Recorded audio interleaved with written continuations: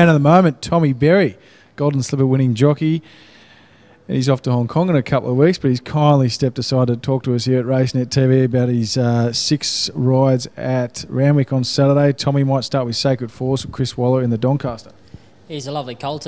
He's bred to get through the wet, and his best runs have been on the wet ground. So hopefully the clouds close and we get plenty of rain coming into the weekend, because he's drawn a very nice barrier, and he runs a strong 2000, so that's what you need to do to get the mile in the Doncaster, and he'll be right there at the end. Form out of his last run, second to It's a Dundale's, looking pretty good too.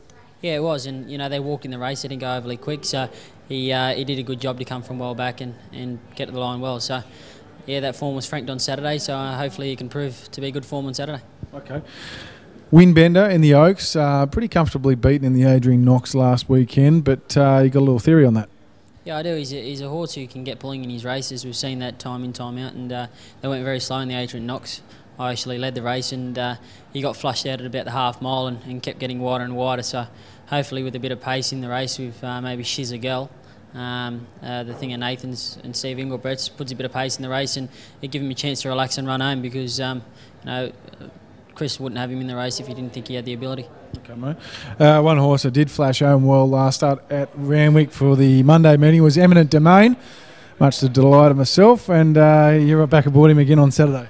Yeah, he's a lovely horse, and he's got plenty of ability, and but he has got plenty of problems as well. So he had a perfect preparation going into the race, and Denny Williams said he was 100% before it. So if he can get there 100% on Saturday, he's a horse with a very good turn of foot, and it looks to be a nice pace in the race again, and he doesn't mind it being dry or soft. So either way, and if he can get the right run in the race, he'll definitely storm home late.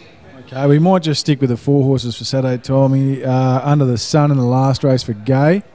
Been a bit disappointing of late. Might not have gotten the trip before, so he's back to the 1400. Had to freshen up, and he trialled really well going into Saturday. So usually Gay, when she sends him back to the trials and has a little freshen up, they come back nice. So we'll see how we go. Excited about Hong Kong? Yeah, very excited. I got 6 rides on my first meeting there, and 5 the following meeting. So no, it's plenty to look forward to, and but first we've got a few more Saturdays left. With another Group 1 win. Hopefully. Cheers, mate. Thanks, mate.